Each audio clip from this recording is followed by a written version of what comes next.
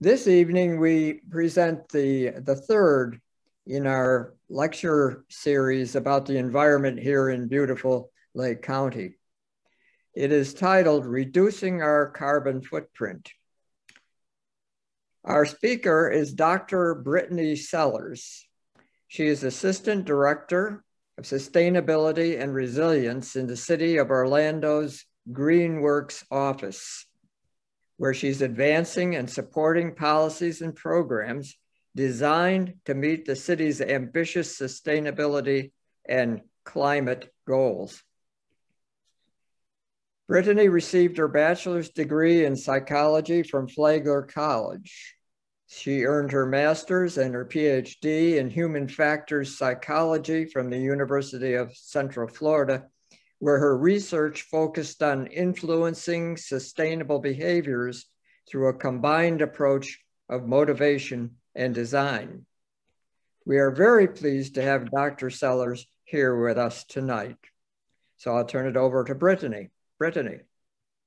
Thank you so much, Russ, and thank you everyone who provided this wonderful opportunity to share with your congregation tonight a little bit about what we've been doing in the city of Orlando, and certainly opportunities to both partner and advance the mission for sustainability as good neighbors to each other.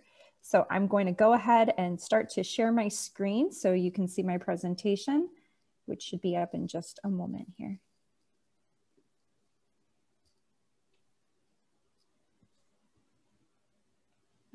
All right. Are you able to see my screen? It should read the title of the presentation. Okay, wonderful. Let's go ahead and get started then.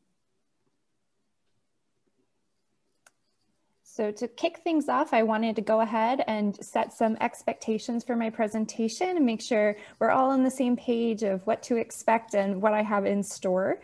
So first on the left side, the agenda for the content that I'll be sharing throughout my presentation is first providing a brief background on myself, who I am, what I do in the city, and why I'm here speaking with you tonight. A little bit more regarding our program, Greenworks Orlando, or the city's Office of Sustainability and Resilience. And then to help organize the process that I'm laying out regarding how we've approached sustainability and how some of this can be modeled and scaled in Lake County and other communities, I go through our strategic process using different programs and policies as various examples from identifying our problems, the solutions in order to address them, committing to goals that can help to fulfill those missions, prioritizing when there are endless strategies available, leading by example, and then of course acting on the entire plan that you've laid out, as well as monitoring, reporting, and then starting again with identifying next steps. After that, I'll discuss looking ahead, partnerships and next directions. And then of course, we'll have time for question and answer and discussion at the end. As was shared earlier, if you have any questions that are burning as I'm going through the presentation, please feel free to put it in chat. But for the format of my presentation, I think it'll be most effective if we wait until the end for that discussion. And then in terms of objectives, what my goals are tonight, this is just the content that I'm covering, but really what I'd like for you to walk away from this presentation with is certainly a little bit more information about the city of Orlando, but hopefully some inspiration regarding local action in your own community. And I certainly look forward to the opportunity to learn a little bit more about the great work that you're already doing and helping to advance that further and how we can align best in that way, as well as a focus specifically on reducing your carbon footprint or carbon reduction goals in general. Our office touches on a lot of work across sustainability, and that can include programs focused on local food, such as community gardens. We have a number of water-related initiatives for keeping our waterways clean, certainly something top of mind in Lake County, as well as Orange County for that matter, as well as programs regarding recycling and solid waste. But given the nature of tonight's presentation, I'm going to be focusing on the largest sources of pollution, specifically carbon emissions, and goals and strategies that are designed to meet that specific goal. So know that my presentation is weighted a little more heavily in that area. And certainly if you'd like to learn more about some of those other components of sustainability, which certainly have a measurable, albeit smaller impact, I'd be happy to expand on those either in the future or in a discussion here tonight. And as a little fun fact to kick things off, I'm actually excited to be in such great company for a number of reasons. And one of them is that I'm a neighbor, and I've actually been living here in Lake County since just before the pandemic, in Eustis, specifically near the Loch Lomond area. And Hidden Waters is one of my favorite hikes to do in the area. So excited to have the opportunity to partner a little bit more and start to explore a little bit more as well. With all of that in mind, we can go ahead and get started with the content. So first, as promised, who am I and why is it that I'm here sharing all of this information tonight? How did I get here? I have a little bit more regarding my bit of a garden path background. I did go to Flagler College for my undergraduate in psychology and then completed my master's en route in a PhD program at UCF. And human factors is really an area of psychology that's focused on design. Ergonomics is one component of that, and certainly physical design, but really any process or procedure, protocol that can be designed to help mitigate potential problems, disaster, just make things easier for humans based on our ways of making decisions and the way that we think and perceive and behave in the world, really can be influenced by human factors. And so for that reason, I thought, what more of a human-centered issue is there to try to solve than climate change? And human-caused changes that we're seeing and the need to preserve our own species as well as those around us as well, of course. And so I took my field a little bit of a non-traditional way in studying the environment. So hence my title as a human factor psychologist and also a behavioral researcher, really thinking about how design influences the choices that we've made. Of course, I'm always happy to go into a completely different conversation about all of this background, but in a nutshell, sometimes the easiest example is in a meeting room, if we were all in the same space, pointing to the garbage can next to a recycling bin, and if they're side by side, there's a good chance more people are recycling. If it's even 10 feet further away, we know that many more recyclables are going to end up in the trash. And it certainly gets more complicated across use of emerging technology, entire organizations, buildings, and communities. But that's a easy way to consider that as a start.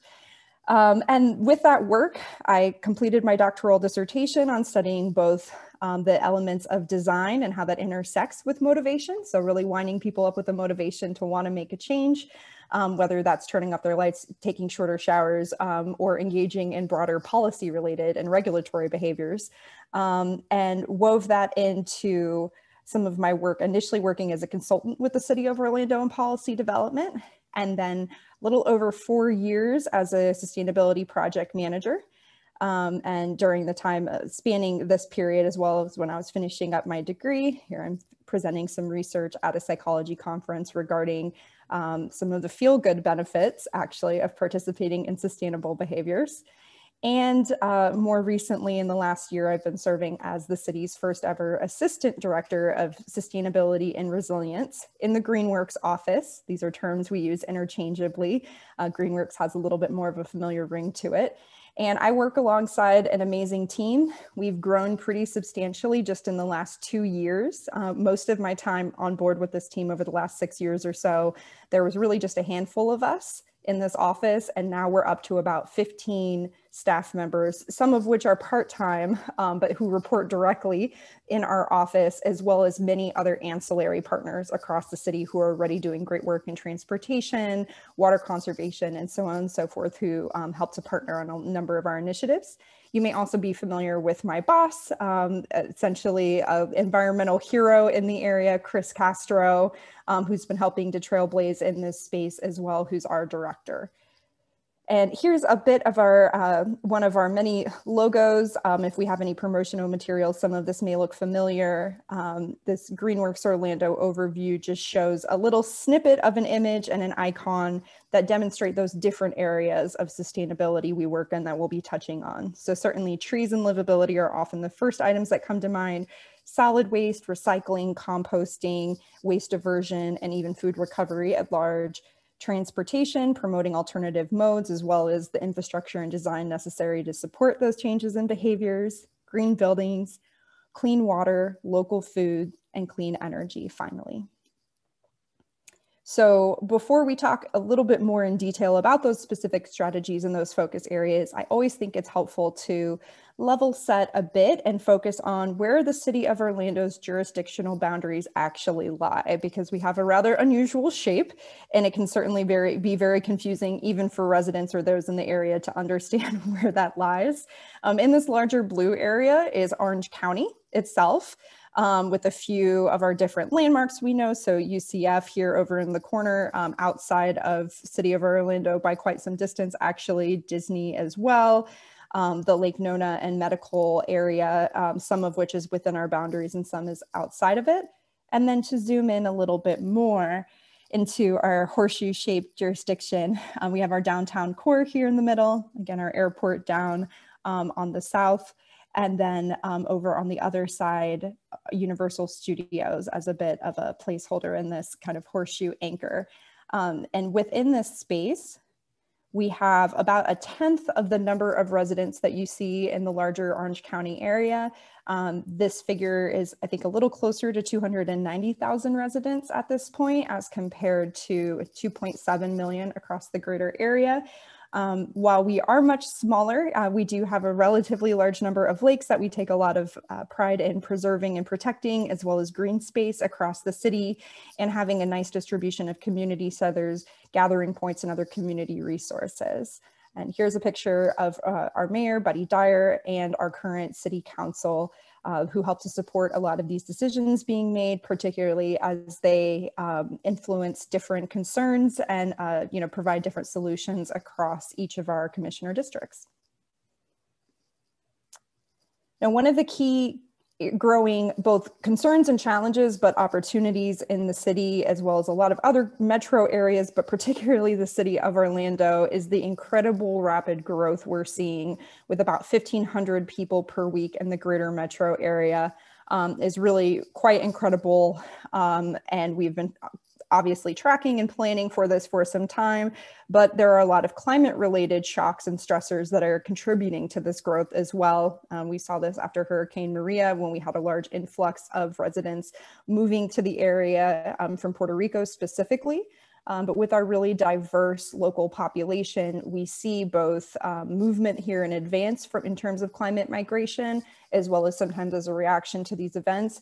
And in terms of providing assets and services, affordable housing, schooling, and the like to those individuals when they come. This is something that we know is already happening. We're preparing more for over time, but certainly an intersection of one of our unique, growing demographics here in terms of the population growth that we have. We're consistently in the top 5 growing MSAs according to Forbes, just to provide some insight.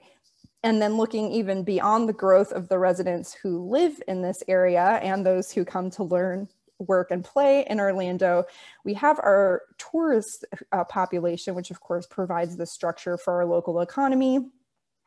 And when you look at a comparison or ratio of the number of residents as compared to the number of tourists, it's rather stark. There are about 255 tourists per year for every 1 resident who lives in the city of Orlando. And this is also significant when we're thinking about sustainable growth and providing the infrastructure that's necessary to be able to support these individuals coming through. We have the largest rental car market in the world. And as these individuals are coming to visit and renting cars, and they're driving across our roads and contributing towards pollution, both solid waste as well as air pollution as they're passing through our space. And while there's a lot of movement regarding education and opportunities from the moment they touch down at the airport to participate in green behaviors, to make sustainability part of their Orlando experience, even having a number of solar arrays now that either have been developed or in development at the airport, really demonstrating our commitment in this space. We have a lot of work to do. And a lot of opportunities for education as well. One thing I like to think about when considering this massive number of individuals who are moving through the area at any given time is what an incredible force multiplier that is to influence those individuals during their time while they're here in Central Florida, and then they go back all over the world where they're from. And if they can take something from this experience, beyond maybe the magic of the guest experience that they have, but something they can apply in their own communities, or if they're in a really forward-thinking, sustainable area, say, okay, Orlando, we see what you're doing there. Didn't know you were quite advanced in that way too. That's something we can be really proud of and something we're certainly happy to steward. So what does all of this mean in terms of these goals and this vision, given our community, the size, the growth, and our local leadership? It's really rooted in a commitment that Mayor Dyer made in 2007 to become one of the most environmentally sustainable, but also socially inclusive and economically vibrant cities in the Southeast, if not the entire US. And there is always debate according to local guidelines, report cards and the like regarding who's number one in the Southeast. We have what we call a co-opetition with Atlanta, who's doing a lot of great work in this space as well. We've beat them out in a number of rankings and are very proud of that, but we want to continue to advance in that space. And certainly, just like our conversation here tonight, be able to share this information that can be replicated, scaled, and grow partners from a regional perspective, rather than just attain some goal, and put that feather in our caps. So across our office, we are proud to have a number of awards that we've won over the years, grants that we've been able to secure, but really considering this as part of a cyclical process. Our work is never really done. It's wonderful to receive recognition for foundational work that we do, but that provides only the base to continue to do even more work. And that's the way that we really like to think about it when we're able to obtain some of these really wonderful opportunities, maybe to partner with other cities and we advance our work together. I mentioned some of our focus areas earlier, but in terms of the structure of our office and how we work, we're able to divide our projects into these different areas. So we have a project manager who focuses specifically on solid waste, another who works with livability and local food, as well as some of my previous work before becoming assistant director, where I really looked at both clean energy and green buildings and transportation, as well as a little bit of water. So it just provides a logical structure for how that's managed. And as projects come across our desk or opportunities arise in the pipeline, we know who's going to take on what. And that's a question sometimes that we get asked. So I like to go ahead and cover that up front. I also have a puppy in the back who has some opinions about what I'm saying. So if you hear any rumblings, my apologies for that. And across this work that we've been doing, really with a kickoff in 2007, but it gained traction throughout our plan development in more recent years, we've implemented over 100 different strategies, and those are policies, programs, initiatives, campaigns, and regulatory measures that we've been able to pass during this time and engage in. I'm going to go ahead and mute myself for just a moment as I transition to the next slide, have a sip of water, and pet my puppy.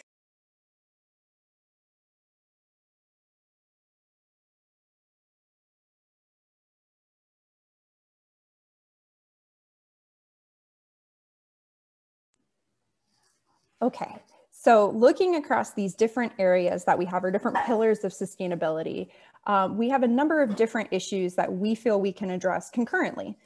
We certainly can do more than one thing at a time, and it's often the best pathway to be able to do that. And one of the areas that we first consider is a green economy, or how we can provide jobs based on the sustainability work. How can we continue to advance this mission, diversify our local economy and skill set, and be able to support more of this work that we want to see in the future, whether that's transitioning from other fields or looking to support new measures that are emerging.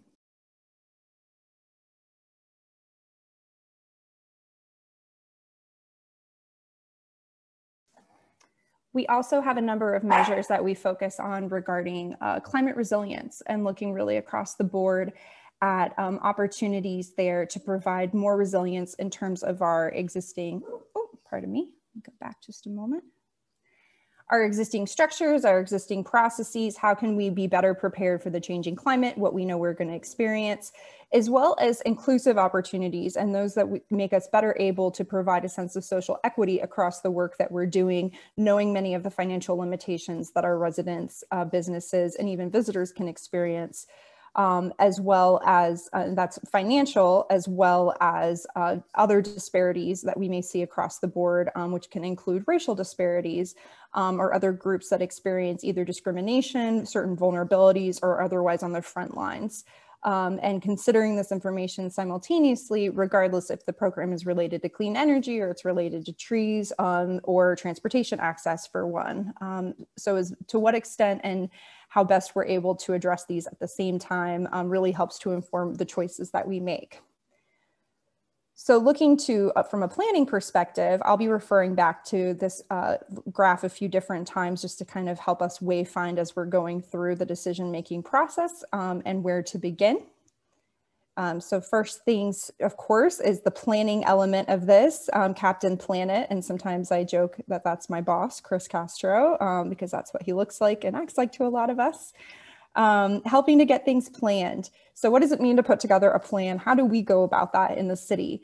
In our most recent community action plan update, which was in 2017 to 2018, we convened a task force, and these were local subject matter experts as well as stakeholders in various areas of sustainability across the community. We had academia, labor interest groups, those who were forward thinking in terms of technology, private consultants, and so on and so forth. Really a nice representation across the community, as well as some community-based organizations as well. We met 3 times with this task force: initial kickoff, picking up where we last left off in our previous plan iteration, a midpoint check-in with some ideas that had been generated, and then a final review of the plan before we brought it forward to City Council. We also had 6 different roundtable meetings that were focused on these different pillars of sustainability. So for example, one entire conversation that was based completely on local food with master gardeners, with individuals who are involved in urban agriculture, with our Good Food Central Florida Food Policy Council, and so on and so forth.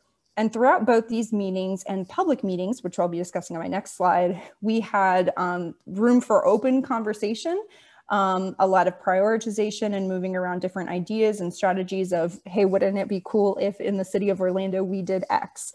We took down every idea and then ranked them based on whether or not this is something that we have either already begun, something that was attempted but maybe could be revisited, items that required additional funding or staffing.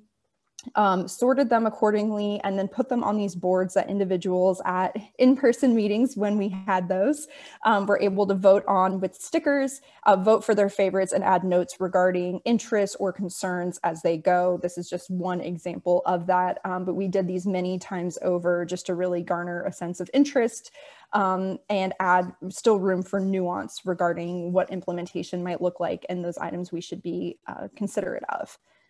Moving forward with some of these ideas from best practices, not only from other communities, but what we heard from our local subject matter experts and stakeholders, was moving forward with 2 different community workshops. We had about 100 participants total, as well as an online survey that was completed by over 1,100 individuals regarding their ideas, again, completely open-ended, as well as ranking, prioritizing, and emphasizing some of the strategies that had already been suggested. And from these, we had hundreds of ideas generated and considered, and then again, kind of ranked and filed accordingly with insight both from the community as well as internally. But no idea was off the table, as our mayor said, unless it was something that was against the law. So he was completely open to any idea, whether or not that, was a new technology that hadn't been yet piloted. It was something that seemed very foundational, but maybe we didn't do to begin with, or anything in between. And both of those processes led to the development of our sustainability plans. So first, a municipal sustainability operations plan for the city-owned buildings like fire stations and community centers across the city. The original plan was developed in 2012. This was updated in 2017. And then this broader community sustainability action plan, which was started in 2013 and then updated again in 2018 with a little bit of that process that I just shared insight on. We will be updating these plans once every 5 years or so. So that's typically our process, and monitoring all of the work that we've done in between as we go. That other element of not just sustainability, but climate resilience also has plans, one of which is currently in development, actually. So first stage for determining our needs is really conducting a vulnerability assessment. And this is something we put together in 2017, having a better understanding of where the city stands in terms of vulnerabilities related to climate-related events. It's not surprising, we don't have a number of landslides or blizzards in the city of Orlando, but of course, tropical cyclones are really at the top of the list, as well as climate migration, drought, wildfires, sinkholes, and of course, some other vulnerabilities. So getting a better sense of what our historic patterns have been, what the research to date states in terms of what we can expect over the next 50 to 100 years, the impact and magnitude of these particular events, as well as a full comprehensive resilience plan as well. I'm gonna go ahead and take another brief pause and I'll be right.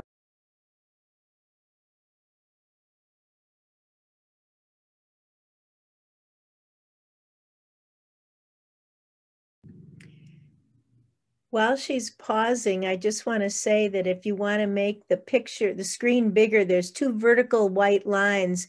You can slide it over so that the screen she's sharing is larger.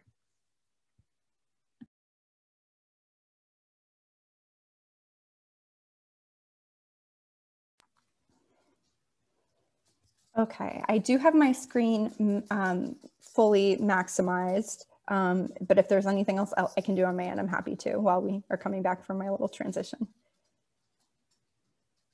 Okay, hearing none, I'm going to go ahead and proceed.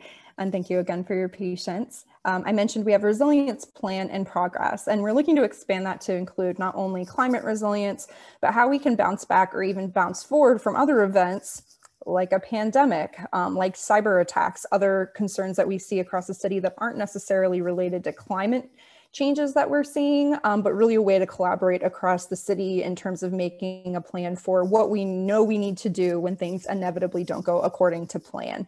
And this is more of an emerging area of sustainability and something that a lot of other cities are currently developing nascent first-time plans versus these sustainability plans that might be going through a few updates at this point. It's an exciting time to be involved, and also a really developmental time to determine what all goes into this type of a plan and how can we measure for it. So we've talked a little bit about identifying what our particular issues are, how do we determine what we need to do and how we need to do it. Now we need to move forward and make a commitment. And to that end, we're certainly very happy to be a member of a number of different, both national and global commitments. Really center of this is the Global Covenant of Mayors for Climate and Energy regarding making goals, making an international commitment to pursue them, and then following internationally developed protocol in order to meet those ends. And some of this starts with just climate reporting and some of our basic greenhouse gas emissions reporting, putting together these plans that we have, but more and more we're really seeing that this is based on the progress that we need to be making over time, and not just committing initially to wanting to pursue these goals, but also showing that we're moving the needle over time. Another really inspiring movement that we've seen the last few years that thankfully at this juncture, as we're pivoting towards re-entering the Paris Climate Accord, it seems a bit of an artifact, but I think is actually quite impressive and demonstrative of the importance of grassroots organization, is not only this Global Covenant of Mayors, but this Climate Mayors Initiative that started in the US, or we are still in, meaning that at the local government level, that mayors of cities and counties were committing to still do their part to what they needed to complete to be in alignment with the Paris goals.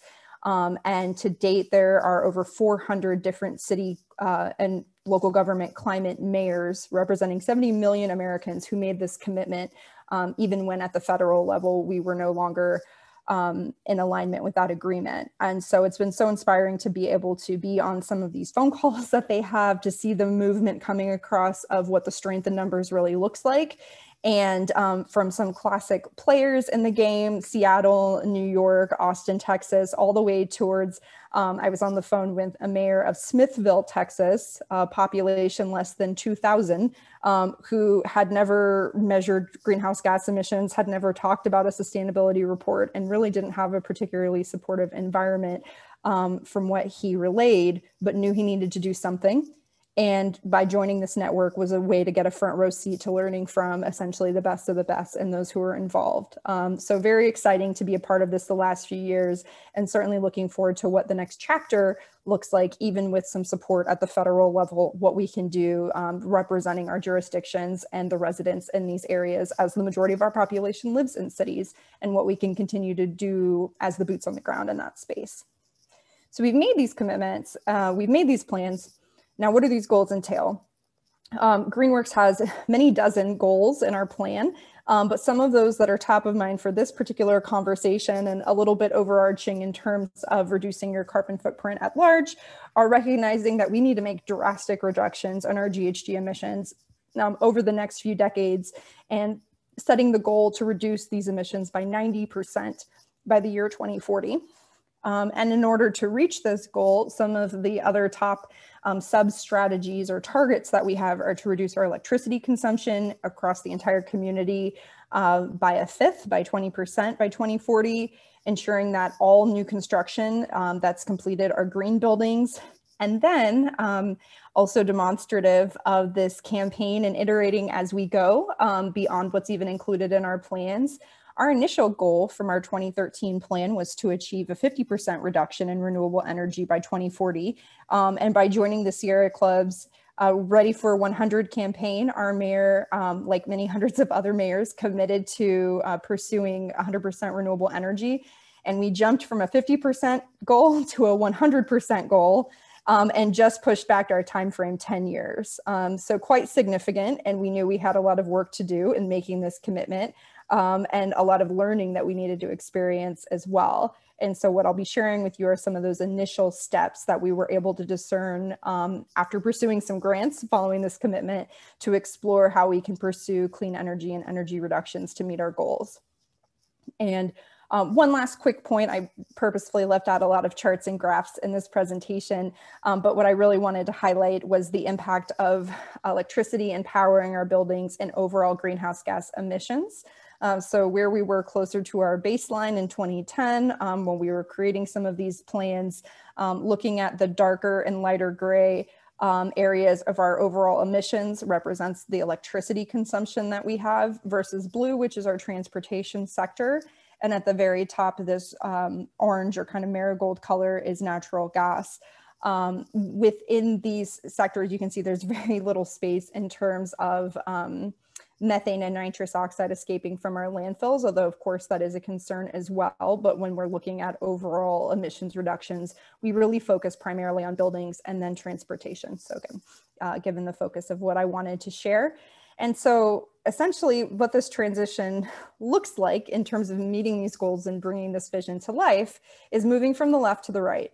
What this is the Stanton Energy Center over out in the East Orlando area, and what is going to be a coal ash landfill here versus a solar array and community solar farm they've built over what is essentially already a coal ash landfill, almost like a grave in a sense. And so I think it's a beautiful symbol, certainly something they'll be doing in their transition from this coal and natural gas fired plant to moving towards 100% renewables as well.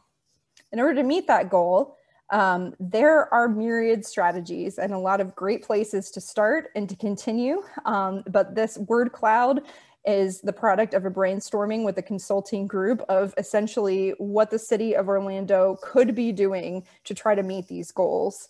There is, at the words that you're seeing here on the screen, very little overlap. These are all unique programs, and it's a lot to start with. It's quite daunting. So this is where we really move from identifying the problem, committing to a solution, but then prioritizing, figuring out what makes sense to start with and what strategies can build on those which already exist. And as I think is often a wise practice, it really is most practical, feasible, and impactful to start with the basics rather than jumping to solar energy, which is often really exciting to talk about. It's really the tip of the pyramid when we're talking about overall emission reductions. What sometimes is less exciting and definitely less tangible is this discussion regarding energy efficiency in our existing buildings. And then even beyond that, those no-brainer behaviors that we've all been taught for so long, which is energy conservation, and really recognizing that the cheapest and fewest emitting kilowatt hour is the one you never have to use. So it's sometimes easier to shake off those simple behaviors because they seem overly simplistic, but in fact, that's really where the bulk of our efforts need to start. And to that end, through some of this analysis we've conducted about whether or not we can meet our goals in the city of Orlando for renewable energy, we can. Will it be affordable? Yes. And are we able to meet it in the timescale we'd like? Also, yes. We were actually quite surprised to find that over 60% of our ability to meet that goal would come from energy efficiency alone. So there are certainly some concerns regarding our growing population and needing to meet the needs of our future residents and businesses with also committing to this goal, but really I think it demonstrates the value of not using that energy to begin with. So from this point, I'd like to talk about green buildings a little bit and how we've started with some of these lower hanging fruit, no-brainer solutions.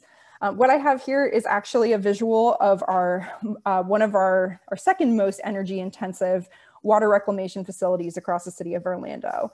So where all of our gray water across the city goes into these filtration processes, we actually have the most intensive processes that a water reclamation or wastewater facility can utilize, which is how we're able to then release some of that back into the St. Johns River, and it has fewer nutrients than water that's upstream from that as well.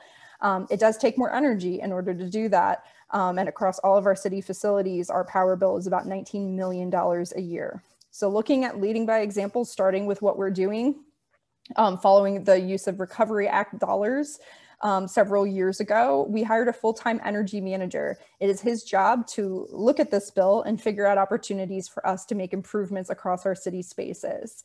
With this, we're able to invest nearly $18 million in a municipal green bond across an initial phase of 55 buildings, those that really needed the most attention and could benefit from relatively simple upgrades regarding HVAC units, energy efficiency, ductwork repairs, upgrading other features. But for the most part, we're lower in terms of complexity, but really high in terms of impact across the board. With these efficiency measures, we're seeing about almost a quarter of a reduction in energy use across our entire portfolio. So across the city, we have over 7 million square feet of space. This was only regarding a smaller, maybe third of our city facilities, but across our board, we're able to see such a drastic reduction, which equates to about 2 million per year, that we're then able to roll those savings into future work that we can do as well from the savings experienced, as well as the construction of new spaces, like the construction of our LEED Gold certified police station that we built just in the last few years. And not a lot of those construction costs were covered by the savings of these projects we've done across the board. And this is a picture of it here on the bottom left. We also have our Amway Center, one of the first LEED Gold certified stadiums, our Fire Station 1 downtown, of course, Orlando City Soccer Stadium, and our Dr. Phillips Performing Arts Center as well. And these are only the buildings regarding new construction. So what we were just talking about was energy efficiency measures for existing spaces, but certainly setting the bar a little higher when we knew we need to create these additional spaces as well. And in terms of prioritizing these particular projects, once we've had a sense of what we're able to accomplish with them, where the logical starting place is really looking at both feasibility and impact. So how difficult would this be for us to do? How feasible would it be for us to actually accomplish a given goal? And then what would be the impact at the end of this? So in this case, relatively low cost measures that had a large impact. I think initial conversations within local government to hire a local energy manager took some time, but once we were able to demonstrate that the returns of paying for this individual's salary would be recovered many times over with the savings, it made sense. But that's only in terms of local government. When we're looking community-wide, there are definitely a number of other concerns and questions that we want to raise as we go. And to that end, I can expand a little bit further and start moving towards that next conversation regarding solar energy in these spaces and not just reducing energy use. We have the Claudia Allen Senior Center, That's been a site that's been selected for solar expansion based on the solar irradiance it receives. It's a nice open rooftop, no tree canopy coverage. Our Englewood Community Center and their existing facility across the city, and then even our OPD department gun range area, which had some great open exposed flat roof that was a great site for adding solar capacity to our city portfolio once those spaces had already been maximized in terms of their efficiency.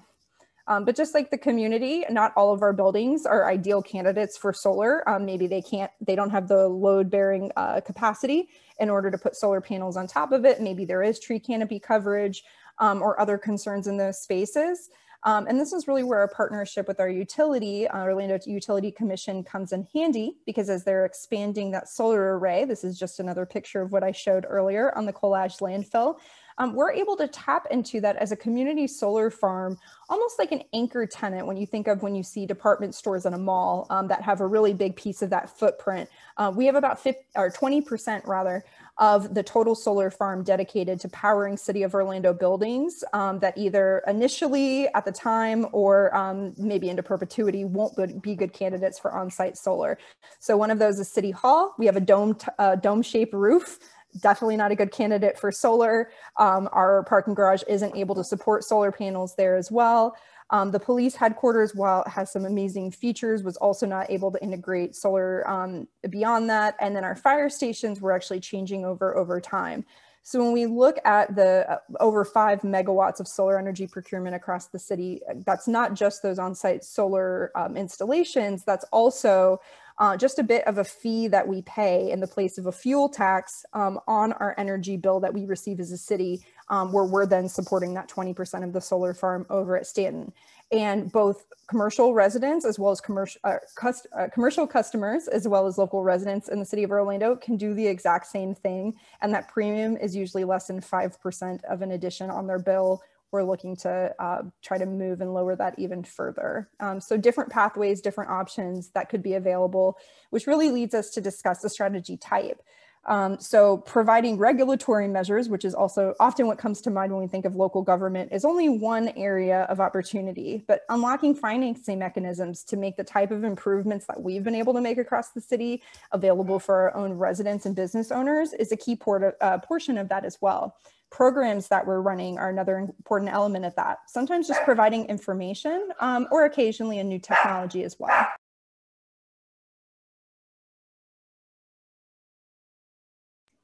One of my favorite examples to discuss is the Solar and Energy Loan Fund, which is a perfect example of inclusive financing opportunities, or the city enabling a mechanism that otherwise would not be available to residents, so they're able to pursue some of these measures as well. Certainly, if you're looking at your utility bill each month, it's the second highest cost after the cost for rent or a mortgage payment. And often the upfront barriers regarding existing capitals or high interest loans or needing to put improvements on a credit card is a barrier from being able to lower those bills more over time. And it's wonderful if an individual's in the position to be able to move forward and get a solar panel and they've already maximized all their efficiency in their space. But if unfortunately they're staying behind because their energy bills are so high, there's really not an opportunity to get ahead.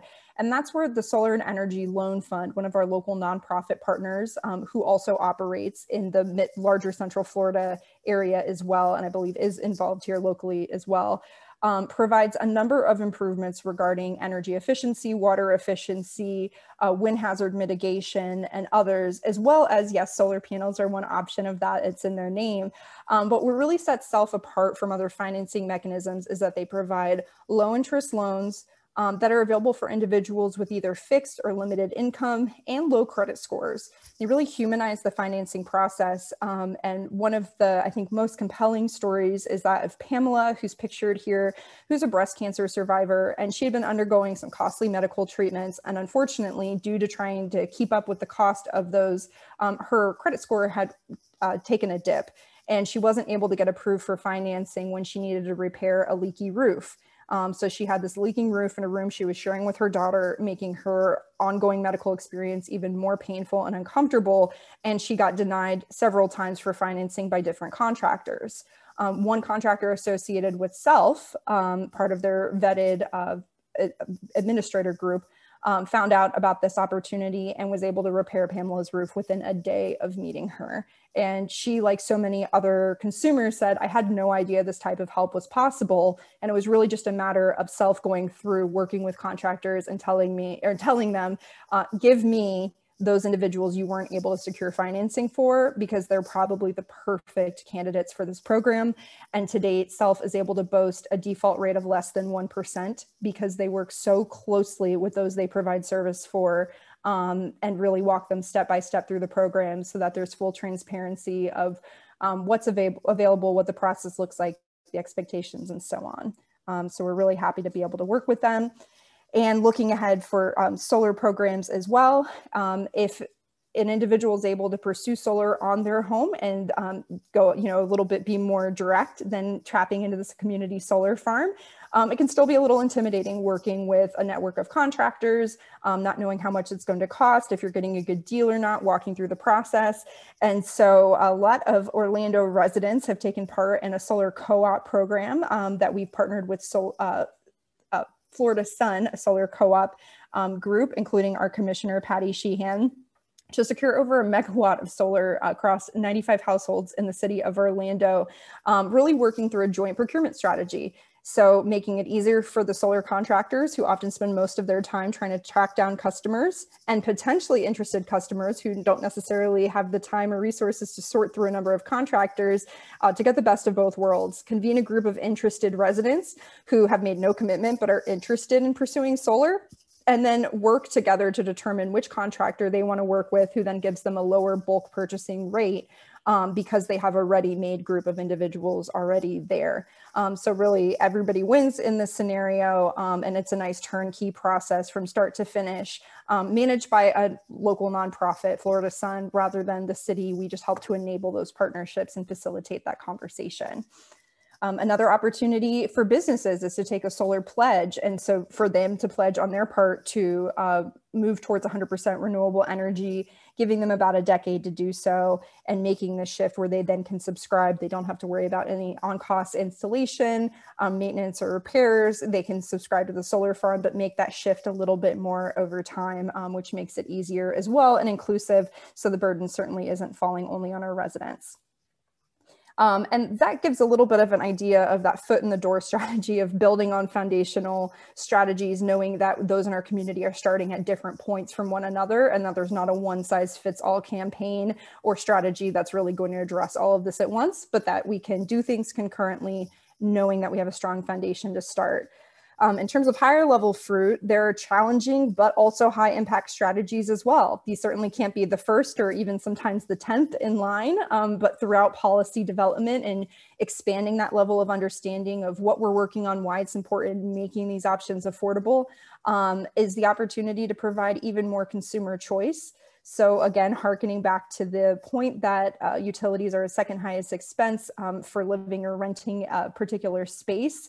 We know that there's been incredible success with putting miles per gallon on a car or nutritional facts on food. And in following leading cities, City of Orlando was one of the first 20 cities to pass a building benchmarking ordinance requiring the largest buildings, those 50,000 square feet and above, to annually to not only calculate their energy use, use a 1 to 100 score where they're given a comparison of their building to other similar property types, and then making that information available and transparent online.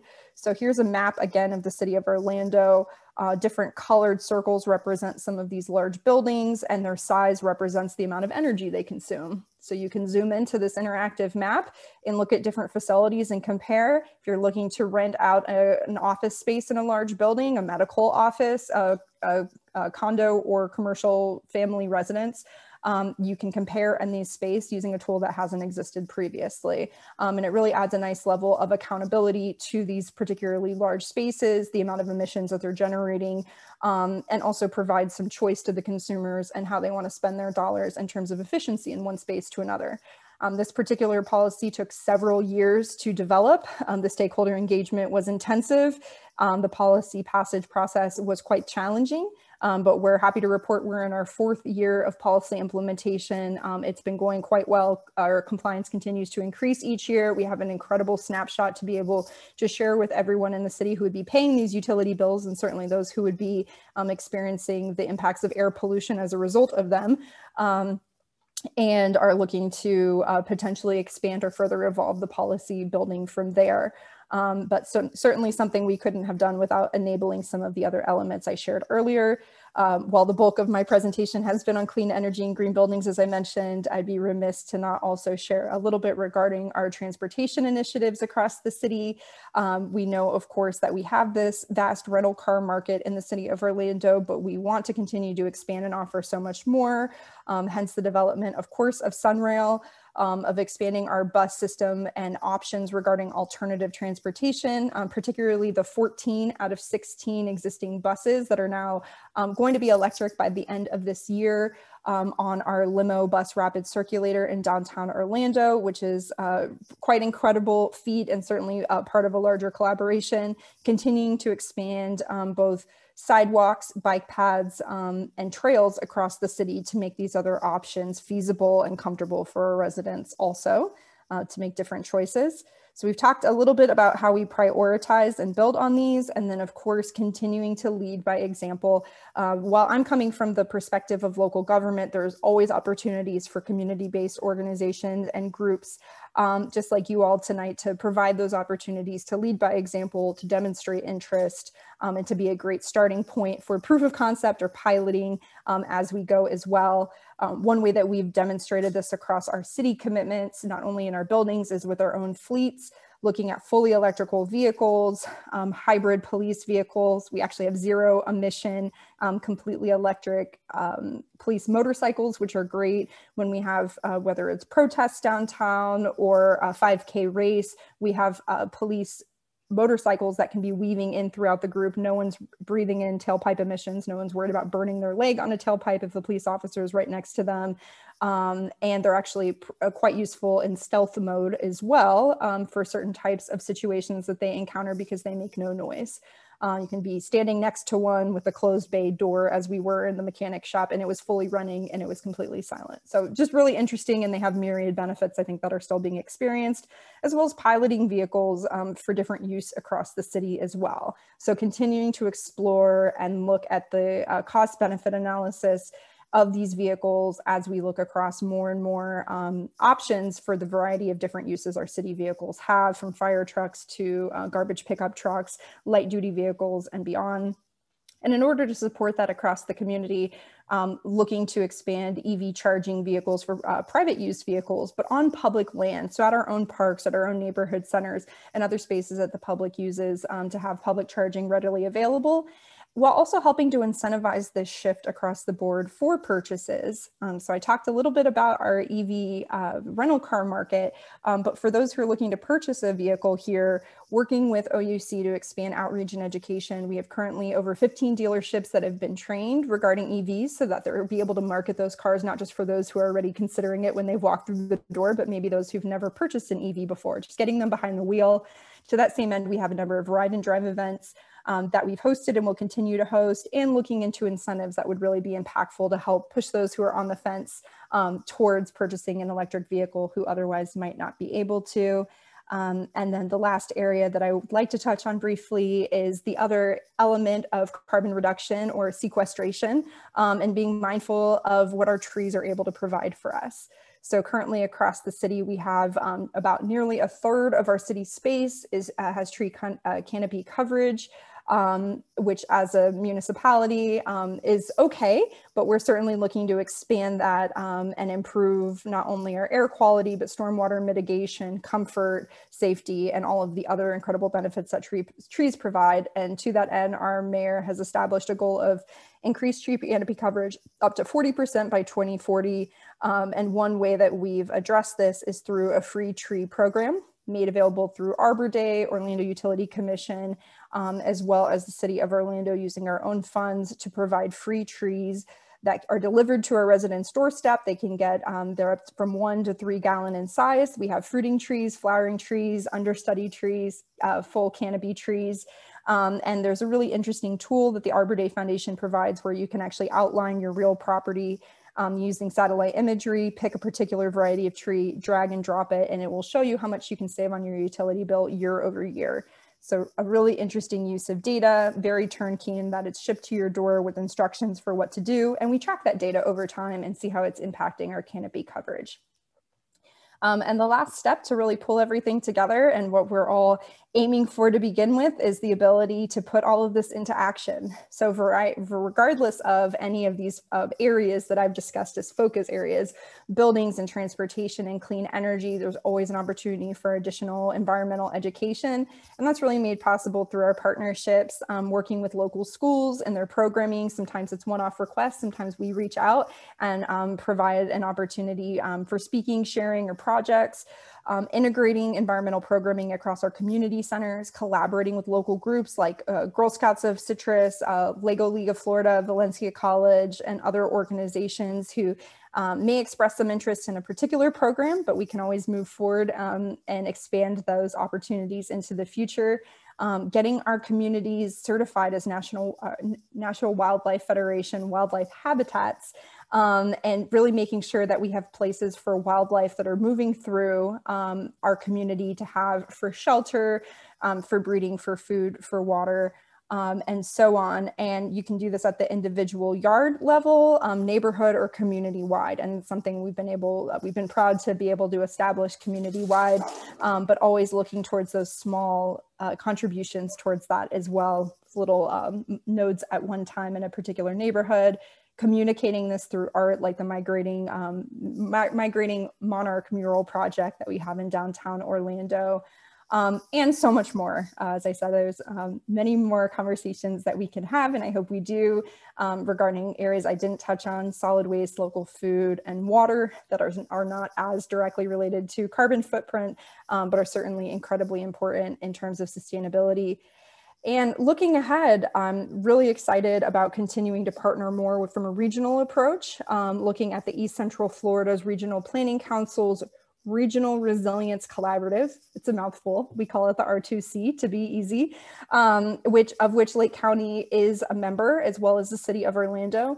And we're moving forward with some of these preliminary steps, like getting a strong snapshot of understanding what the problem is, that identifying and measurement perspective, putting together the first ever regional greenhouse gas emissions reduction that's been completed in any state of which we're aware here in East Central Florida, as well as conducting a vulnerability assessment of the region. While we might not be on the coast, some of the threats and stressors we face in Orlando are certainly relevant to our immediate neighbors, and opportunities to move forward and put these assessments and plans into action, and really starting together at the same place, learning from each other, and having that strength in numbers there. So certainly a lot of room for collaboration and great minds coming together. And in closing, I know that you all are at the tip of the spear with a lot of this work, and I hope that I was able to shed light on a few new areas and strategies in our overall process for doing that. But please continue to do what you do and provide support wherever needed. Ask questions, get involved with your local leadership. It's our job to serve you. And it's wonderful when our commissioners get a phone call out of the blue asking about a specific strategy or something that's of note, or we get feedback regarding the way that we've been rolling out our EV charging stations, for example, across the city. And really getting involved is the way that all that moves forward. This is the day we passed our commitment to 100% renewable energy with many members of the community in Sierra Club, other cities that did the same, mayor signing on to this commitment, and then our full city council passing it through a resolution, really just indicative of the importance of community and moving this type of a commitment forward. And I'm so thankful for the opportunity to share all this with you tonight. Thank you so much for your audience, your patience with my puppies over here. And I definitely look forward to your questions. So thank you. Brittany, thank you so much. This is Kristen Hughes here, and I've been asked to be somewhat of a moderator, and there'll be others that jump in. We do have a list of questions that has emerged as you've spoken through your talk. And if you can get a little more energy and have your puppy in proper dutiful pose, we can proceed with some questions. Are you ready? That sounds great. Absolutely. And as we get finished with our list here, we'll also open it back up to the audience and ask for anybody to ask any further questions or comments at the end of the questioning. So, Steve Hendrickson says, great presentation. Thank you, Brittany. Congratulations, Orlando. And are you supporting any carbon mitigation efforts like applying a fee on carbon? All right, absolutely. Great. Thanks. And great question. I think this is actually the second question I received on that topic so far. Carbon pricing is certainly something that we've considered in terms of our overall strategy, and something that I think was even suggested in our last community planning go round. From an order of operations standpoint of building and fostering a community that's really supportive and understanding regarding our policies and programs, at this point, I think we consider that a little bit further down the road. And we're looking to leaders like Portland, as well as Austin, and some of the work that they've done in considering this in their space. I think with the pandemic, there's been a little bit of a delay in Portland specifically, but knowing that those are very progressive communities, and with I think an understanding and support for sustainability that we're still striving forward, we look to them to essentially lead by example, take note of how their implementation is going, and then as we're conducting our ongoing planning and looking to our next community action plan would certainly be something of note, and something I know is going to be brought up not only as a suggestion internally and externally, but something that we'll want to consider in terms of how right the time may be then and where we are in terms of our impact, building one strategy on top of each other, essentially, if we're at the right place to be able to move forward with something like that. And that may be in terms of fostering this culture that I'm mentioning. It could also be as a step sometimes when we do things that are a little bit more disruptive, because we need to advance things more quickly and accelerate them more quickly. So I hope that my answer helps to provide a little bit more clarity on that, and us constantly keeping a finger on the pulse, not only of the quantitative measure of where our progress is at a given time, but also some of those larger factors. So certainly something of note that we'll continue to consider. Thank you. And there's going to be another question later on, but just a comment on that. What you're talking about with carbon pricing is also two major factors. One is how far out do you want to stick your neck politically on a national stage on a topic that generates lots of conversation on both sides of the issue. And secondly, from a purely economic point of view, the carbon pricing market is still very early in its development, and the pandemic has disrupted it all. Mm-hmm. So it's going to create opportunities for advancement, but also it's going to raise a lot of concerns about harming traditional markets and traditional carbon generators as we try to get the economy back up and running. So it's a very complex issue from a political and an economic point of view. Absolutely. Well said. Second question, this is coming from our leader, Jane Hepting in the Social Justice Committee. And she says, there are a lot of climate change deniers in Lake County. You may have come across a few of them in Eustis. Do you have any suggestions for how to convince climate deniers otherwise? I guess both at the public organizational level and also when you run into somebody in the grocery store. That's a great question, Jane. And I think in a lot of my psychology background work, this was something that came up again and again, which was, to what extent do we want to survey and focus on those individuals who are really difficult to even start having a conversation with? And to what extent can you help to move the needle with them over time? Versus, is that really a good use of our time? And that, I think, to a large extent, focusing on what's relatively a small group of the population and trying to convince them in that way might not be the best use of everyone's time and resources. But there are a lot of other opportunities to shed light on some of the benefits of moving this direction regardless, such as job development, such as public health, ability to economically rebound, particularly, post-pandemic, with the spaces that we have, and a number of benefits that can be shed on improving our buildings now that people are moving back into them, and so on and so forth. I think a really interesting case study came about in Georgia a few years ago with a group who called themselves the Green Tea Party. And they were an interesting intersection of folks who were both very economically progressive, as well as those who espoused traditional Tea Party principles and really valued being independent and being unregulated, having a focus on what they could do to control their immediate environment. And I mean built environment, political environment, as well as natural environment. And for this reason, solar power was of real interest to both of these groups, and something they helped to expand was the ability to essentially self-generate and to work independently that way. There was also a lot of progress that was made using a focus on environmental stewardship and preservation, maintaining the purity of our natural world, even if to some extent that's for the fishing and hunting and enjoyment that we as humans are able to receive in tandem with that. But I think there's a lot of work being done in that space regarding the language used. And I think that you don't necessarily need to say global warming or climate change to get those points across or to find a shared level of understanding. And while that might be frustrating at times, any way that you can kind of have a conversation through the side door where defenses stay down can be much more effective in the long term. And that's how I've usually try to approach those things. And when it comes to policy development, really striking a balance and highlighting those concerns as well. My particular strategy in those more difficult or contentious conversations is to bring the elephant right to the center of the room and say, is this a concern for you? Yes or no? And then do myth busting based on that and try to really highlight the benefits. And I think that's how we're able to find a lot of really productive common ground, even with groups who otherwise look at an issue really differently. Thank you very much. That is a tough nut for everybody. So this is a bit like Jeopardy. You don't have to push a button, but are you ready? I'll do my best. How does transitioning to electric vehicles impact or affect the goal to decrease electricity usage?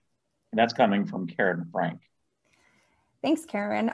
That's a great question also. And we have a lot of, I think, mindfulness and sensitivity towards the idea of moving from a tailpipe to a smokestack, and that we don't, in fact, want that to be what our transition looks like. To that end, the fact that the electric vehicle transformation is now happening rapidly, but has been slowly increasing over some time, has a bit of a benefit in that we've been transitioning our fuel mix. And it's really been the last few years that we've heavily accelerated the use of solar in the city of Orlando, both through these partnerships, these co-ops, the technology development, and the influence of that on ratepayers and so on and so forth. So sometimes that can work to our advantage. And we're now seeing a cleaner grid and fuel mix than we ever had before. And it's going to be increasing rather exponentially alongside the development of electric vehicles.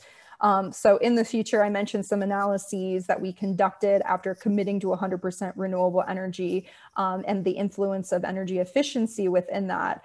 There's actually a bit of a nice tie-in between those two trends we're seeing with reduced energy use over time and increased electric vehicles, in that some of the largest majority of new energy use that we're going to see, and potentially energy use overall, is going to go towards fueling our electric vehicles versus powering our buildings like they currently do. But in tandem with these emissions reductions due to decreased energy use in the buildings and spaces, much more efficient new spaces, retrofitting old spaces, and the introduction of clean energy, there's actually going to be, like I mentioned, kind of a nice, I wouldn't call it a trade-off, but a tie-in where that trend continues to decrease and EVs just make up a larger portion of that, even as it's continuing to go down. So pretty fascinating when you add in all those variables on top of each other. I'm going to piggyback on this question a little bit. Two things. One, have you got an electric car or bicycle yet? And are you commuting that way to work in Orlando?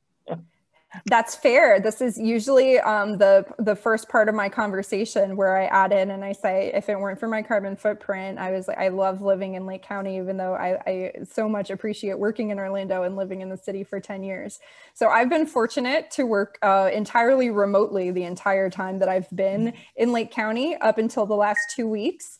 And now that I am back to driving, I do not currently have an electric vehicle. My last car purchase was when I was still in graduate school. And unfortunately, at the time, the costs were not as low as they are now. But it is something that I'm exploring and certainly would like to consider going forward, and am disappointed that on this side, on the west side, there isn't a Sunrail option like there is if I was a little bit further east. So do my best to walk the talk, and I'm definitely my worst critic. So thanks for holding me accountable and no keeping problem. me on the right track. I'm at the same stage. I've been shopping for electric hybrids for about a year now, and I can't pull the trigger because the cost is still so high. Yeah, but it's a little anyway, tricky. the mileage is getting up there. It's over 300 now in some models, some of the $60,000 models. Right. The other part of this is, this begs the question, can a household, by putting solar on their own roof or on their own property, generate enough electricity to handle their entire house use and then become a charging station for their own plug-in hybrid, so that we're actually not generating any carbon in the electricity cycle. And the big game of moving to natural gas and calling it energy efficient or a benefit is such a misnomer.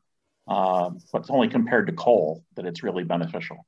I just, have people been focusing on individual business and individual household trade-offs economically on the solar front? At this point, I have a few handful of one-off stories that I'd be able to share that I don't know are largely representative of the trends that we're hoping to see here in the city. Since our analyses were more macro, looking at our overall infrastructure and distribution grid across the city, as well as solar irradiance, do we have enough space and rooftop as well as ground mounted to be able to meet our goals? I don't have a specific answer for you to say how many households would be able to do this exact thing with the vehicles we assume that they're driving now, and forecasting for a shared economy for shared vehicles in the future and these other options, and where our grid is going to be at a moment in time. I don't have that. It is something that we're working towards with a number of these different factors and models that we're involved with the development of, really.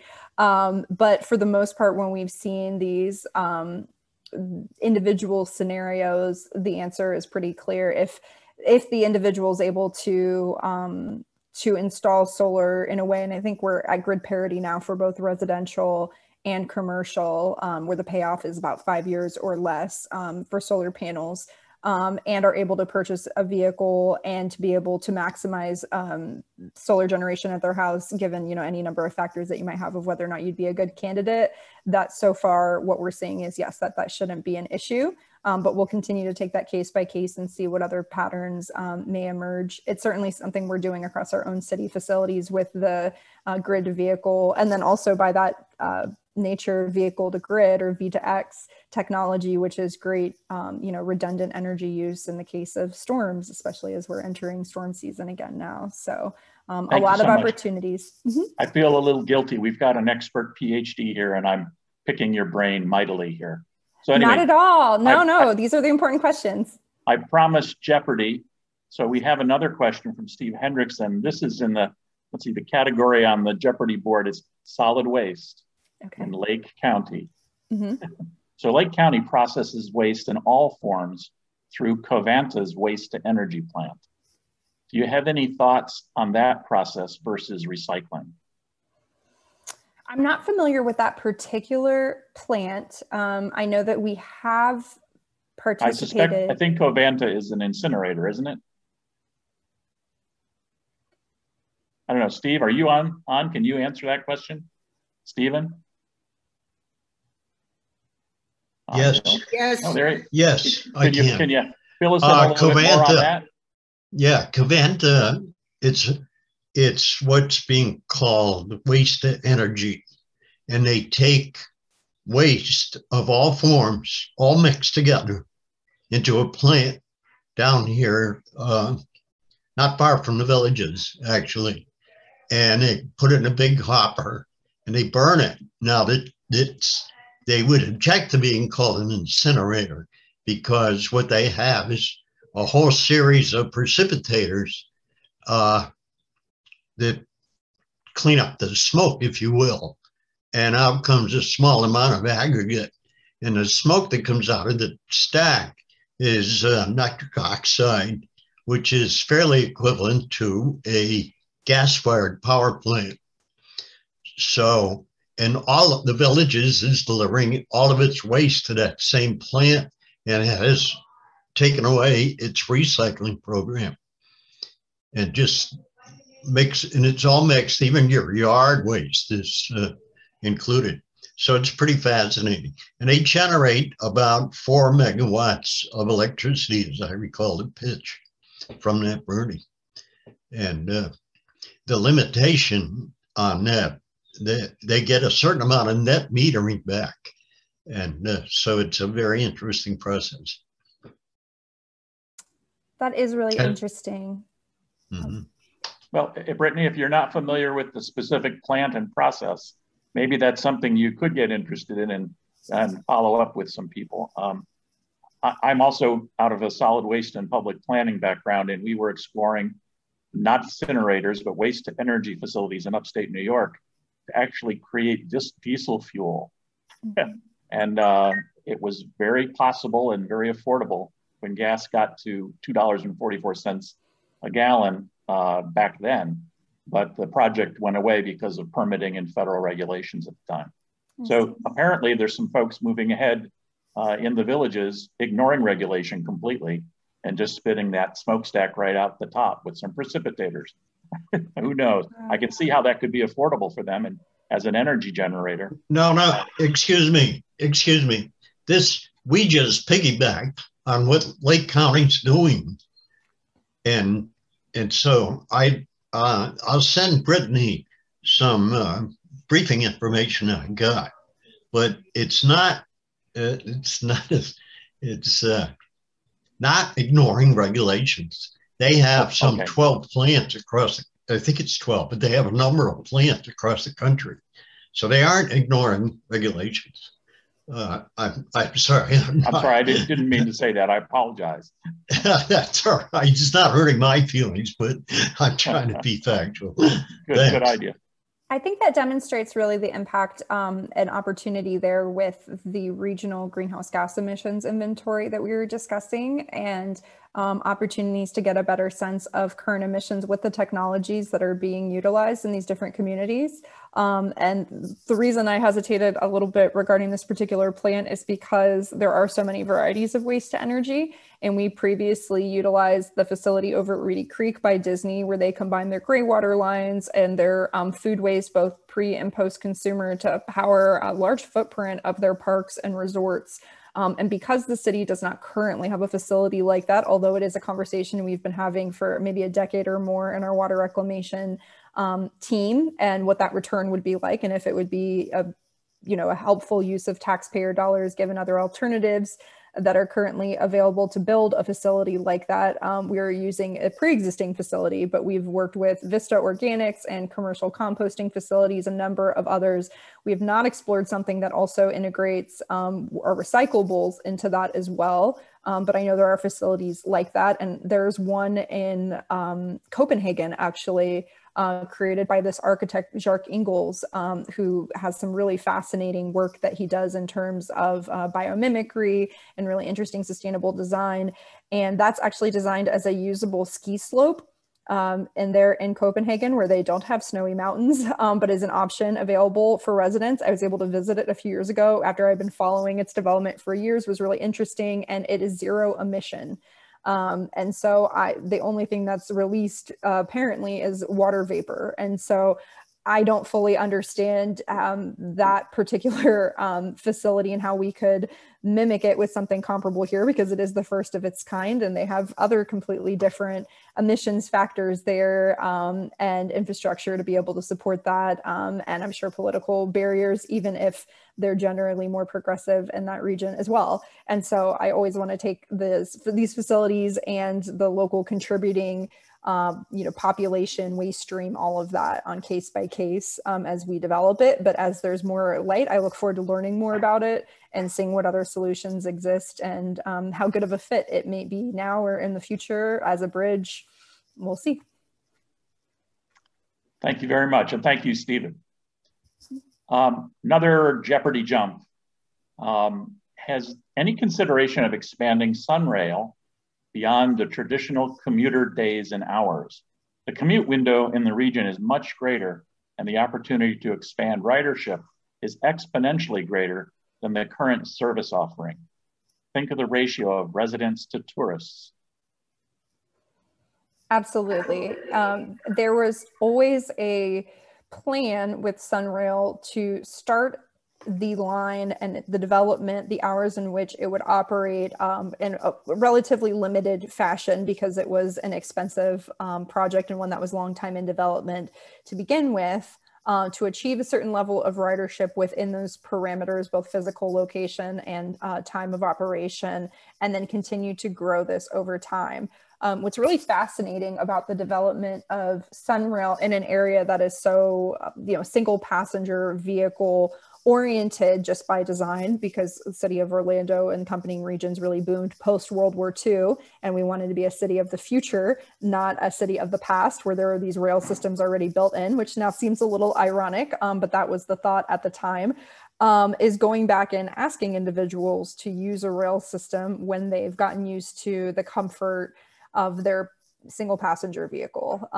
And, certainly we've had a number of campaigns aimed at how incredible it would be to not be in traffic every day, and that you can still put in your headphones and bring your phone and be in your own little space within that. But it's a really big paradigm shift, I think, when you're used to something else, and maybe even what attracted some of these residents to live or work in Orlando was not this vision of, living like you might do in other cities. And I think with that came a lack of maybe understanding and a difficult way to convey the nature of how these public transit systems run. And it was news to me when I joined the city team a few years ago, and we were having similar conversations about expanding the routes and, not only bringing it out to the airport, but expanding it to other areas as well. And when is it going to run on weekends? And we have so many people coming through that at some point it would generate a profit, and then we'd be able to afford those expansions. And that, in terms of tapping into taxpayer dollars, we had already done our part with the, foundational development of where it was considered to be most needed. And in fact, what was news is that in every major city, New York, Boston included, their transit systems actually lose money every year. And it's a fundamental service that they provide, but it's certainly not a profit generator. And so I think from that perspective, it's an ongoing conversation regarding what thresholds then need to be met, and to what extent we're going to be able to continue to proceed, knowing that these expenses are going to be incurred into perpetuity to expand it. So that is the plan. That's not, stopping any internal planning for that, but in terms of seeking public approvals and sharing that understanding, I think it may be a little bit longer of a process than was otherwise widely understood to begin with. So that is my very long answer to yes, at some point.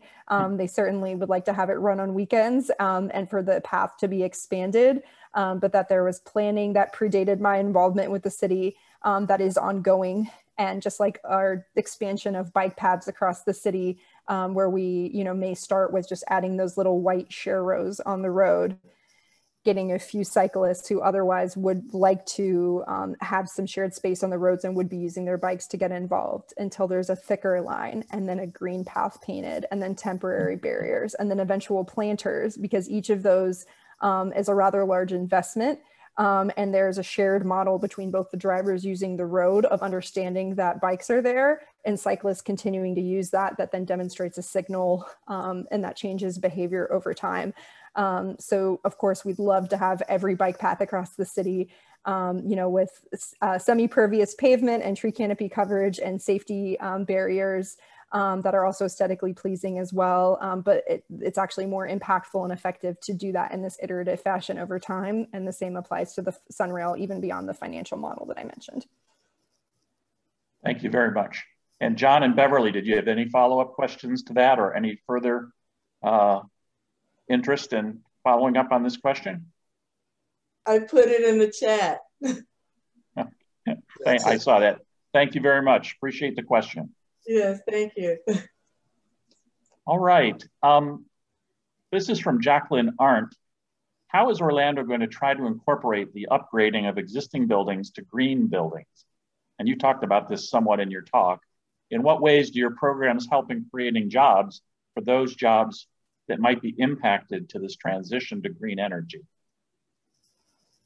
Great question. Thank you. So one of the items that I mentioned towards the end when we were discussing kind of that wheel of planning, the challenging but highly impactful policy example regarding green buildings is really a great starting point or gateway for this continued expansion in regards to existing buildings. And that idea of stepping on the scale or getting a miles per gallon, if you will, for our existing buildings, which provides more insight for building owners and operators, actually to the extent where there's between 7 and 10% annual savings just through the measurement, there we go, of this process using Energy Star Portfolio Manager, or that tool that provides the 1 to 100 score. So through just basic building operation, it's really illuminating an area that otherwise might not be well understood just looking at individual energy bills. And that's the first step.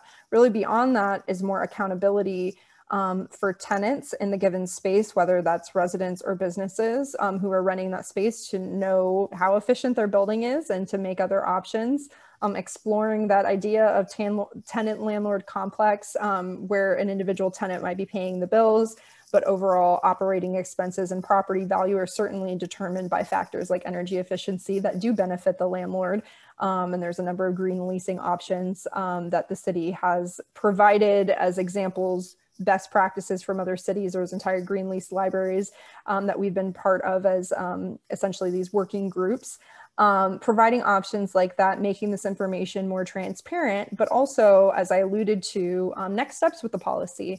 A lot of cities provide these types of benchmarking and transparency policies, as they're called, as a starting place for this conversation of how much use, how efficient and how much energy is a particular building consuming.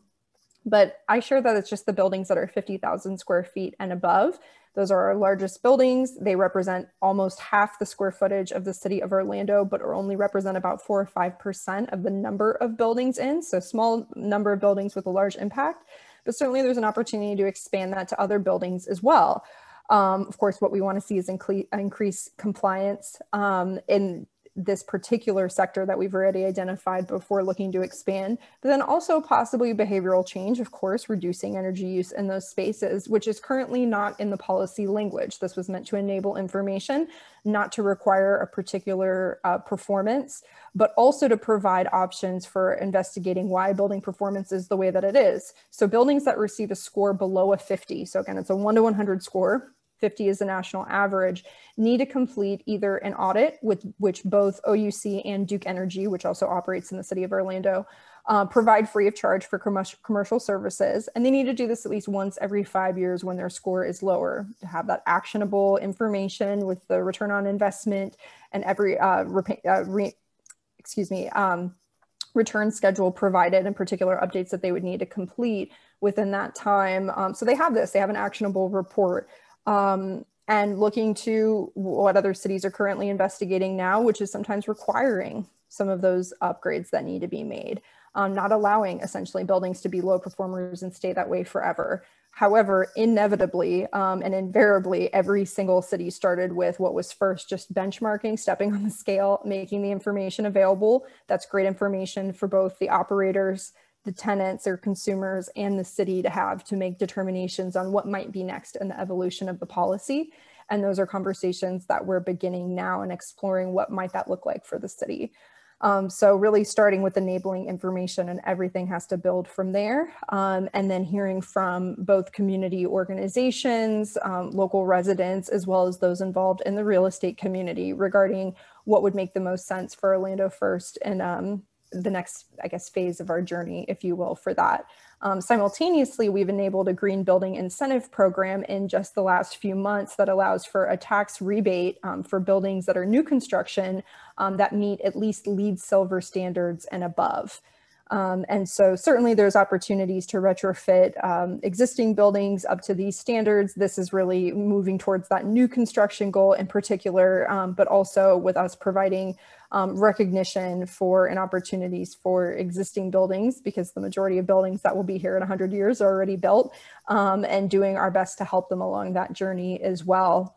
So that's really an ongoing conversation. Again, our job is never done. It's just essentially seeing where we're at in the development, the impact that we're having, and then assessing what we can do to provide service and support next.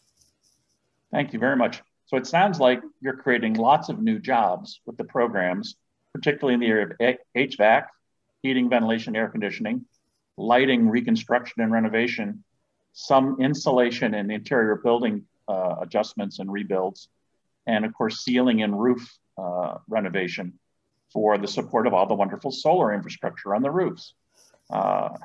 Thank you for teeing me up on that. That is the one element of the question that I did not mean to leave out, but forgot to incorporate as well. So absolutely, working with third-party impact analyses firms, we've conducted policy analyses on many of our different strategies, but this particular benchmarking policy in particular, and it was estimated that about 600 full-time ongoing jobs would be created by 2030 as a product of this particular policy. And many of those are regarding the building controls and features of the building as well. We actually partnered with the National Science Foundation and helped to establish an electric controls and management technology degree at Valencia College. It's the first of its kind, and it's a 2-year program that allows for individuals to go through and in 2 years come out with a often higher paying job in any of these particular fields. And certainly in solar as well, we have a few different job development initiatives in alignment with exploring opportunities to provide jobs to high-risk individuals or those who are transitioning from other fields as well into this space. It's estimated that for every single solar installation, there are about 15 different types of jobs involved. So only one of those is the boots on the roof, so to speak. But there's certainly monitoring, modeling, building, and engineering and salespeople, a number of other positions that are relevant for that. And so helping to illuminate some of those possibilities, expand and lower those barriers of entry and help to communicate that is certainly something that's ongoing for us as well, and something that we monitor quite closely in regard to the projects that have been financed through some of the programs like Solar Energy Loan Fund and others that I mentioned. So those are key performance indicators and metrics that we're constantly looking at and always asking questions about. It's great to have a one-time installation project, but is this something that is sustainable and something we can expect to grow? And you know, for whom might this be an opportunity, are questions that we're continually asking. Thank you very much. So I selfishly entered a question myself, and I'm next. So rampant land use development is rapidly destroying habitat and water quality throughout the region. Forests and wetlands are simply being denuded and regraded. How can we get the true cost of these impacts included in the base financial formulas for land development? And how do we affect change to the political response to this so-called economic growth? And I will just share that one of the parting comments I got when I left my job as the Director of Planning and Development for Pasco County, which is the fastest growing county in the state of Florida. The county executive said, just so you know the developers own the elected officials in this county. And that's where we are, I think, in Lake County as well. But how do we start to make changes, real changes, before we lose it all? My wife and I drove up to the villages this afternoon, not to go to the villages, but around them, and discovered that about, I don't know, I would guess 10,000 acres has been cleared of all of its forest and wetlands on the road driving up to the turnpike, and from the turnpike all the way up to the villages on the east side. And it is now going to be the villages over the next 5 years of construction. Nobody's talking about it. And there's big projects coming just east of us here in Lake County they're taking out the hills and valleys that are the headwaters of the streams and creeks that run into Little Lake Harris and Lake Harris. And there's a lot of people upset fighting it, but nobody on the political front seems to have any wherewithal. They know what they're doing. They're supposedly providing economic growth, and nobody's paying any attention to what's going on with the destruction of our land and our habitat and its true economic impact on the area, not to mention the attractiveness to people. Of course. So right. There's a lot in that package, but you're the expert, so I thought maybe you had an answer for me. I appreciate this question, and it's definitely one that's really close to my heart. I think that the best response that I can give is what you initially alluded to regarding true cost. And I have said several times there's a model in development for the various initiatives that we're discussing. And I mean that sincerely. We are fortunate to be on the front lines with a lot of emergent research that's being conducted. And some of it's very fancy artificial intelligence, machine learning algorithms with billions of data points. And some of it is a matter of going back and conducting surveys that might not have been completed on our natural land in a few decades, and helping to facilitate whatever is needed, funding capacity or political will in order to be able to complete those.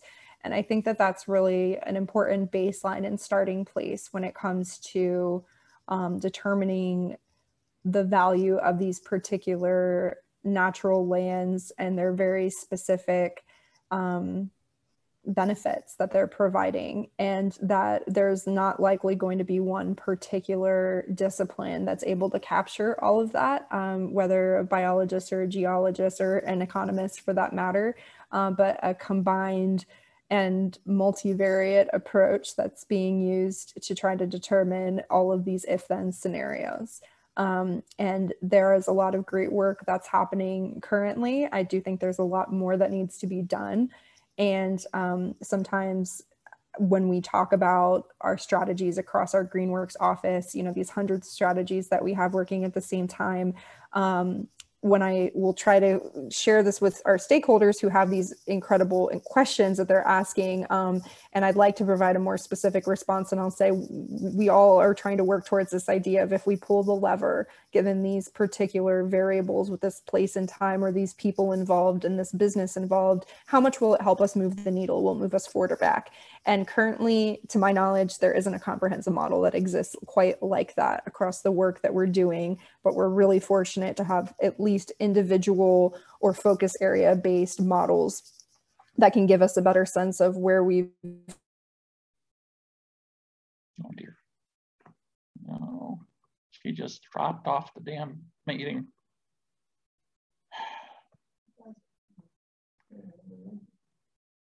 Val, are you still there? Yes.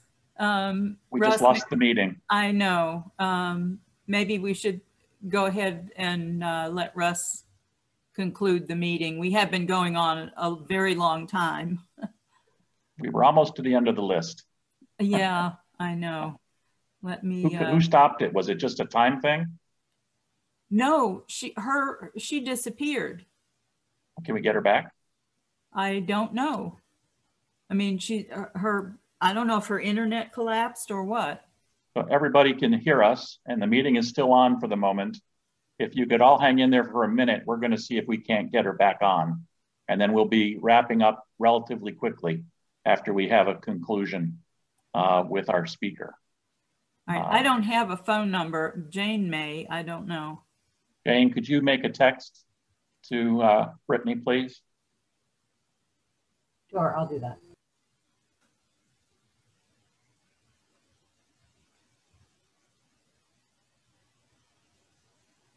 I want to thank everybody. It's been an incredible session. We have a real expert in Brittany, and the questions that you all provided across the board are very stimulating and have kept me engaged. So thank you very much. And I think she wants to come back in right now, so I just admitted her. We'll see if she can make it back in here.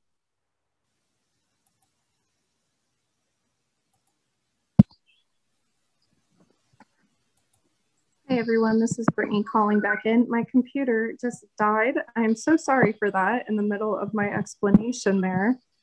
It's okay. Welcome back. We've just been treading water briefly, and you're welcome. I'll at least wrap up my thought of where I was leaving off, which is really the importance of measurement, of having a strong understanding regarding where we are, where we need to go, and the value of those items. And I'm finding that it's more and more important, particularly regarding resilience, to focus on what's the cost of not doing something, or in this case, what would be the cost of moving forward with this land development. And I think that even in conversations regarding our green building incentive program, what would it cost society for this building not to be green in that sense if we are going to be building something, even if it's on a brownfield site. And I think that more and more the ability to make better informed decisions, and maybe even to outweigh some of the influence currently held by the individuals who want to develop that space with or without this information, is going to be tipped in terms of the scales for the ability to make decision there when you have compelling, objective, empirical evidence that is presented in conversations where that was never an option before. So like I mentioned, it's something that's really close to my heart. It's sometimes something that is difficult for me as well, but something that I feel really optimistic about in the way that the research and the decision making that I've been exposed to is leaning. Thank you. There are two more questions, and I'm going to paraphrase one of them quickly, and I don't think it'll be a long answer. One is, do you have any recommendations for an online site where individuals can go to calculate their own personal carbon footprint?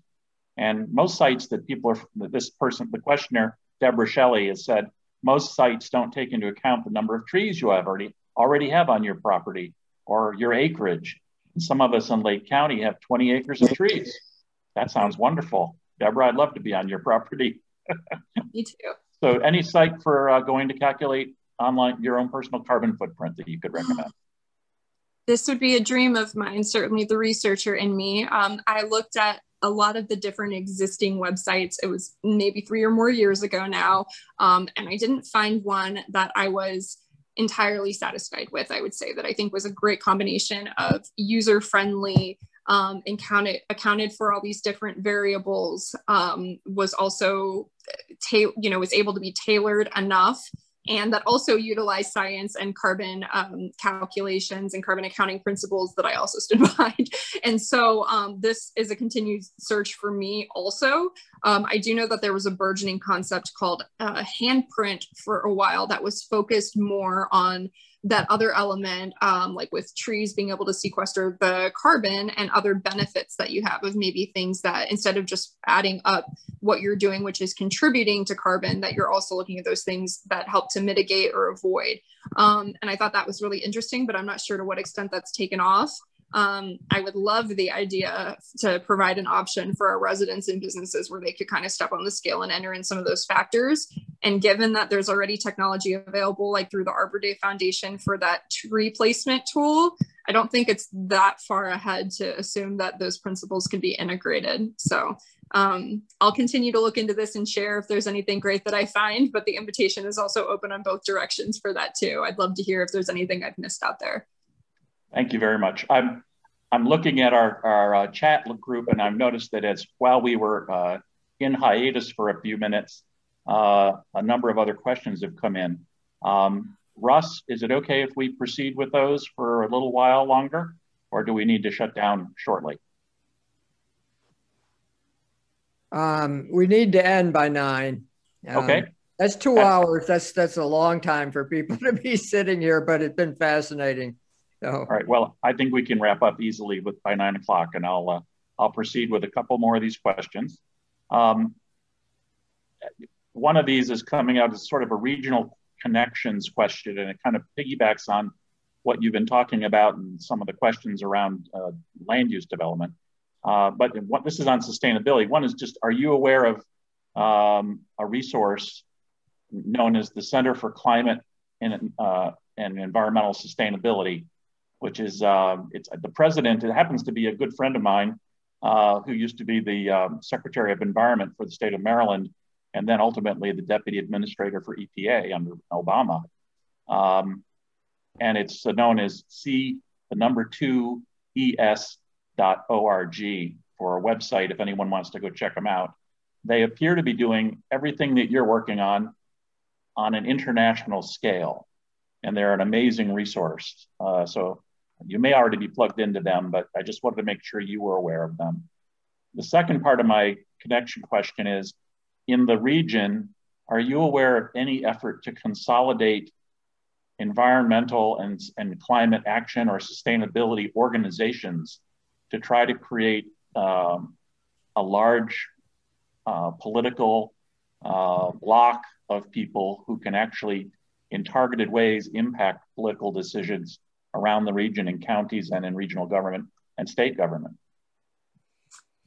So to your first question, I am familiar. I recently have been tapping into the organization as more of a resource with our resilience planning. I have a bit of a repository of different individual resources, but also libraries of further information, best practices, frameworks, so that we can line as best we can. Thank you for sharing, and I'm looking forward to learning more there. In regards to, thank you, a regional approach in terms of advocacy, there is a group we call the First 50 Coalition in the city of Orlando, and they're made up of a really diverse group of both organizations and stakeholders who might wear multiple hats, representing different groups, and they're typically top of our list in terms of putting the feelers out if we're introducing a new strategy that we want to ask about. They often are coming to us first, which is really ideal, with their own ideas and suggestions and concerns. And this is an external group. So I mentioned when I was covering the plan development that we have a task force that is specifically appointed by mayor. They're directly involved in policy development. And I think having that coalition serves a number of specific purposes, but also having an informal group like this who've really come to us. League of Women Voters, Sierra Club is in there. A few different groups who work in green buildings, for example, are involved in that as well. But really to sound the alarm when something is coming up the pike, to raise concerns if there's something happening at the state level, or even just to come out and show support. And so while I don't have an exact replication of that I'm aware of in Lake County specifically, we'd be certainly happy to share notes and make connections where something similar could also be created if it doesn't already exist. And I think what's really key is the connection between the in-house staff who are working on these particular matters and these groups, as well as our local elected officials and the process behind. And part of the reason I put together the presentation the way that I did, instead of just doing a full highlight of all of the best of, is that process, as you know, is very important. And there are a lot of times opportunities to get ahead of things or to weigh in at really critical times, or to be really strategic in the way that, advocacy is used, I would say. And we are able to provide as much insight into that as possible, but I'm sure it really varies jurisdiction to jurisdiction and at different times. So I think it's most important for the local government members to know from you who are active in the community who you are, what you're interested in, and how you'd like to be involved. And if they don't have something, then arrange that, whether formally or informally, and then can kind of supply you with what you need to be successful to meet these mutually beneficial goals. But that's hugely important. Could you share that contact real quick? The First 50? Is there an email or a website? It's an individual group of organizations who kind of are aligned with the city of Orlando. There isn't a single particular email or group, but individual introductions, or there may be someone who's self-appointed, more of a leadership individual, who Chris would be more familiar with if that's the case than I am of who that might be. Okay, we'll talk to Chris. That's fine. Yeah. Okay. Well, thank you very much. There's one more question, a couple more discussion threads continued from some of our previous comments, but I think we'll let those go. There's one true new question here, and that is from John and Beverly, who are still with us. How do roads generate profit compared to transit or other forms of transportation? Toll roads certainly do not cover their costs. That's an interesting and multifaceted question as well. there are some differentiations in terms of Florida Department of Transportation and funding that's allocated and that we're able to utilize for fuel, specifically for gas sales for our own roads versus other types of fuel. Also, the structure, the toll road example is a good one of open highways as compared to streets that are in boundary within a particular jurisdiction, even versus those that are managed like I-4 by Florida Department of Transportation and not something that's ultimately determined by the city. So there are different federal highways. Exactly. And so working with these different groups, there are different income sources, there's different outcomes and requirements for how those funds are used. Certainly, I know there are a lot of communities, and I've seen a lot of the signs as well regarding use of a penny tax for the particular upgrades on those roads, which is interesting. And all of this to say, I think that there is a larger discussion that is happening and needs to continue to happen regarding how do we best incentivize the expansion for transit versus continuing to grow our roads. There are many different pathways we could go down regarding transit-oriented development and incentives that we have for buildings, and changing not only the ways that we currently expand roads versus serving other modalities and even parking requirements. The intersection with density bonuses in our spaces downtown, it's a complicated issue. And so what I would say is it's more case by case for my level of understanding and involvement at this point of how we're going to pursue any new either expansion, widening, or further development. What type of thoroughway is it? Who is going to be using that space and why, and how we can go ahead and explore other options. Thank you very much. That was a lot to put on you at the last minute here. A nice, simple topic question. I'm going to thank everybody for their participation tonight. We have a couple more comments, which I'll share. And Kathleen Weaver, thank you for this. She said, thank you to the UU Church and to Brittany from the City of Orlando for a very interesting and important discussion of renewable energy and reducing our carbon footprint. So that kind of sums up how I'm feeling right now. Brittany, thank you so much. This has been a really, really terrific night, as I'm sure you can see by how many people have hung in here for all the questions at the end. Jane Hepting, thank you so much, and to your team on the Social Justice Committee for putting this together. This is, you've been incredible with all the outreach you've done for this entire lecture series. Russ, would you like to say a few words to wrap up from the church? No, Kristen, you just said them all for me. Thank you. That's exactly what I was going to say. I was going to thank these people, as I have in all of these presentations, but I also need to thank you, Kristen, for the terrific job you have done for moderating this presentation. It has been quite a night. It's been a long one. I've been gratified at the number of people that have hung in there while we've had this presentation. But it's an important one, and I know that Lake County is mightily affected by what's going on in Orlando. More so now, the Wekiva Parkway has linked us up in a way that has not happened before. Again, I invite you all to follow us at our website at www.lakecountyuu.net, or to visit us in person at 1235 Mount Homer Road, the intersection of David Walker Drive and Mount Homer Road. We have a beautiful building, and we'd love to see you there in person. So I'm going to now extinguish our chalice. And until we meet again, I'll say good night and look forward to seeing some of you again. Bye-bye now. Thanks, Brittany. Great. Thanks all to you UC folks.